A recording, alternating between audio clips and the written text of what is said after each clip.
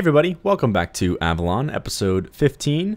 This episode, like I said last time, is probably my favorite episode in the series so far. This is sort of the point where we get to finally refine this whole wedge between our main grid and our new grid coming off of that diagonal road there. And honestly, it kills me to leave areas sort of unfinished. So last episode was very tough for me to just like leave that for an episode, but I promise you that that was all with other things in mind, and I knew that I wanted to do this in the next episode. So we're going to finally come in here and start to refine this area. So again, to explain this for those of you who didn't see the last episode, or maybe you're coming in new here, what we're doing today is we're going to build out some residential blocks that are very uniquely shaped. Actually, they're coming off of the main grid and they are connecting to this diagonal grid, so there's sort of a sharp point at the edge of each lot. And there's, you know, a decent amount of space, but there's still, you know, a very high demand for space in these areas. So these will be very densely packed together.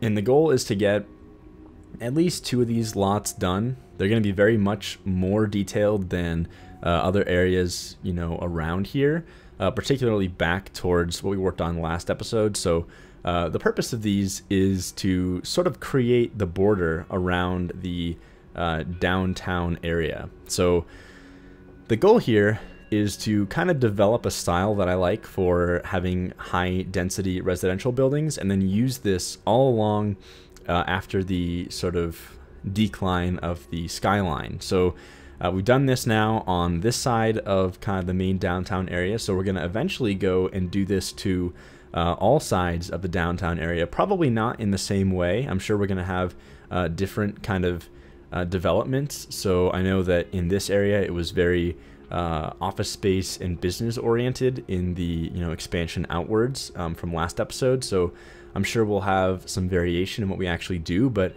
regardless, we're going to have tall skyscrapers coming immediately out from the downtown area that sort of you know, reduce in height as we go away from it, probably for a good 2, 3, or 4 blocks, and then we'll reach a point like this where we'll have high density residential that sort of defines the edge of this downtown area.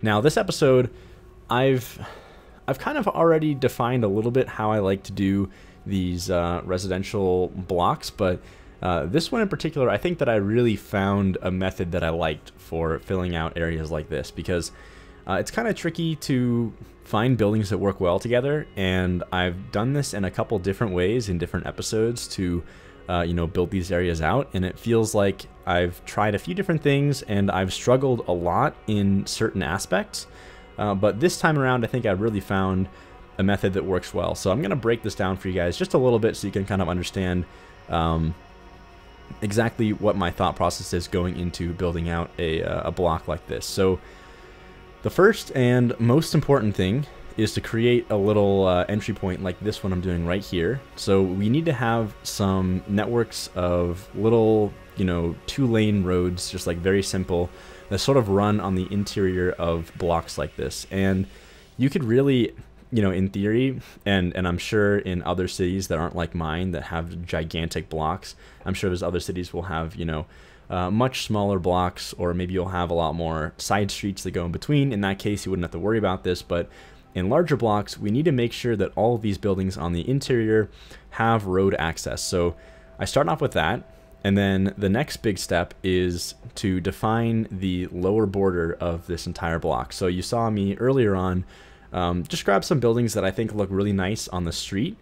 The important thing here is, 1, that they look nice, 2, that they have, you know, relatively flat top pieces. I mean, they can be not flat, but it makes it harder. So I like to try and find things that sort of fit nicely together, and most importantly, don't have any street parking on the front. So it needs to be almost as if it's like a you know, street shop style. They could even be commercial buildings, honestly, that work just as well. So, you know, anything like that works well for the lower parts of this. Now the next step is, you may have seen it just now, a lot of these buildings, especially in snowfall, will have like curbs sitting out of them, and I don't really like the look of the snowy curbs sitting on top of our already, you know, sidewalk kind of area. So I'll go in and I will plop down ploppable concrete, which is the same texture as the street sidewalk, and then I will, you know, obviously align it to height with the sidewalk, and I'll plop it all the way around the,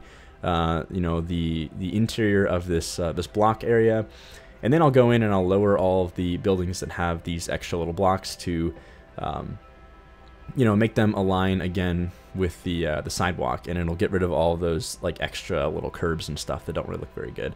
So once we've done that, then I'll go in and I'll start adding in the taller buildings. And I've already kind of finished that last block, so you'll see it again more in this next block over here. But the taller buildings, it's kind of, you know, hit or miss with how you're going to get these to fit well together. I've found a few different sets that look really nice together, and I'll usually do like taller buildings on top of the shorter buildings kind of along the edge first, and then I'll find some wider buildings that can kind of fit and fill in the center space.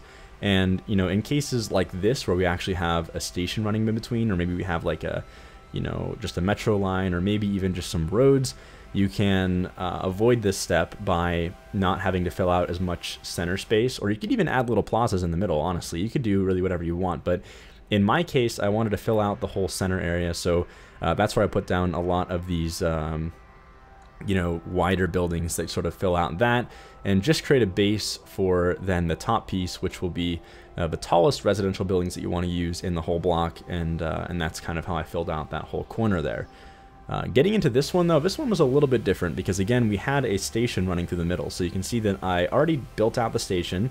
I added some ploppable surface pieces to sort of flatten out the areas around the station, and the goal is to integrate some, you know, taller buildings and integrate this whole residential zone with this this big station. So, I mean, this whole block is just like full of residential buildings, and actually in the front here we have these little commercial kind of shopping type buildings and some restaurants and whatnot. So that's kind of nice for the lower areas, but this upper area is just like residential building after residential building, and there's literally like, I mean, in game population anyway, there's like, I think 3,000 or 4,000 people living in a single block, which in real life would be an absurd number. I don't know what the scaling is exactly from this game to real life, but it's a very high population for a single area. So I felt it necessary to have like an actual train station here. So I imagine that the way this works is there's a station here, and then you go into some like kind of central public space, and then there's all these elevators that take you to different buildings or hallways so you can get to different, you know, residential buildings from there.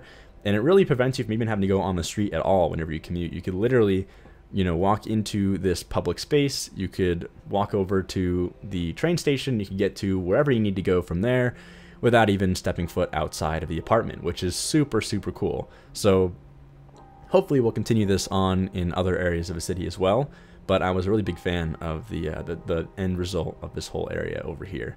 But you can see we've already defined now the lower sections of this block, so I used a lot of those big flat office space buildings to sort of lay out a baseline for the you know, the center part of this block. We had to be very careful about what buildings get put right next to this train station, because not only do we need to actually leave room for the station itself, but we need these buildings to have kind of a flat edge so that we can eventually create some doorways and some entry points, so it looks like this whole thing is integrated in with the station itself. So I chose these nice skyscrapers that I actually used, I think, back in the freight terminal as well, but they're surprisingly they fit very well with this this building style. So I tried to use some of those as well. And then once we had those in place, now I'm using a few of these little townhouse apartments to just kind of build right up against the lower half of the station. And I actually raised some buildings up to fit in perfectly there, so you might have noticed that a minute ago. And now we're getting into some of the taller buildings. So I built out the front end here. I wanted to have like a nice corner building with all of these apartments that would have a nice view of the rest of the sprawl going outwards away from the downtown area. And then I took these big flat buildings here on the top to sort of get right flush against the station itself. And I also used some ploppable surface to kind of, you know, complete the area and fill in some gaps where buildings are sort of, you know, between each other and not really connecting as they should. So now that we have that, I'm going to use some of these like much taller buildings here to, you you know, to add a little bit more of a dynamic look to the upper parts of the buildings. I think I already tweaked most of them, actually. I might have cut that out. But also, of course, going back in, like I said earlier, and adding in some of these ploppable surface buildings, or ploppable surface props, and these, you know, these supports for our railway, all these things that are going to sort of shape up the top parts of the buildings before we get into adding the props and the details and all the other things we're going to do later on in the episode. Of course, we got to get some cranes in here, some window washing cranes. I think these look really nice, especially for these big residential buildings that are just like full of windows. You definitely want to have window washer cranes for that. I kind of love the look of these on top of these big circular buildings and you know, curved looking buildings, especially on the corners here. So trying to get those in there when I can. And we're really starting to see the shape of these two blocks coming into play, and you can see it's really chaotic. I mean, there are a lot of a lot of residential buildings around here, but I kind of like the look. I think it's really chaotic, and it really fits the thing we're going for here with Avalon. So anyway, I grabbed two of these very flat looking, I guess they're just office buildings, and here is where we're going to create the doorways into our public space. So I actually just measured out there how many windows down we need to get this level with the train station here, and then I placed them and I moved the whole thing back in place again. You can see after some checking and some readjusting of heights, we have these nice little doors that take you from the station itself right on into this kind of public space that I was talking about. I think this is a nice little touch that when you actually are on the train itself and you're looking from that view coming into the station, it really does feel like everything is integrated. You're not just like getting off at some weird station that's like sandwiched between a bunch of buildings or whatever. It really does feel like it's a part of this whole complex. But once we've done that, I really wanted to do some interesting stuff with this little narrow alleyway between these two buildings, because there is sort of some open space on top of the station that's not really visible from the station itself. And I sort of imagine that this is where we'd have a lot of the utility and other things that the buildings would need to, you know, support these populations, because obviously there's not a lot of ground, you know, real estate. I guess it's built up right against the roads themselves. So we've got this little industrial kind of thing going on up here, some catwalks and some piping, some electrical stuff going on, and really I just kind of love the look of all of this stuff. It feels very chaotic. And that was sort of the goal with this whole area, was to just have as much stuff going on as possible to really make the whole area just feel interesting to look at. And I think if we did something like this around the entire outskirt of the downtown area, especially because the buildings dramatically reduce in height after these areas, it really does make the entire place look a lot better. So you'll see that more in the cinematics, kind of what I'm talking about here, but you don't necessarily need to add this level of detail to every single block on the interior of the, you know, downtown areas that you're developing. You really just want to make sure that the areas that are exposed the most, the areas that will have the most dramatic difference in height, these are the ones that need to have the most detail, so that whenever you look at it, when it's all done, this is the stuff that you see. But anyway, getting into the last bit of this episode, we're going to go back to a similar design for the medians that we did, I think, all the way back. I guess that would have been like episode 4 when we did the very first commercial district. So I'm using these nice little, and actually taking stuff from it, you can see here, but I'm using these nice black traffic, I think they're actually literally called like traffic railing or something like that, but they're specifically designed to protect pedestrians, and also, you know, to be used in medians like this, using some reflectors to make sure nobody accidentally turns straight into a median. That would be very bad. And then finally getting into some of the street detailing around here, I wanted to make sure that these streets looked very nice. Like, this is the area where we're going to have all kinds of little, you know, food trucks and little shops and park benches and, you know, just everything you'd expect out of a very high foot traffic area. And you can see already there's quite a bit of foot traffic.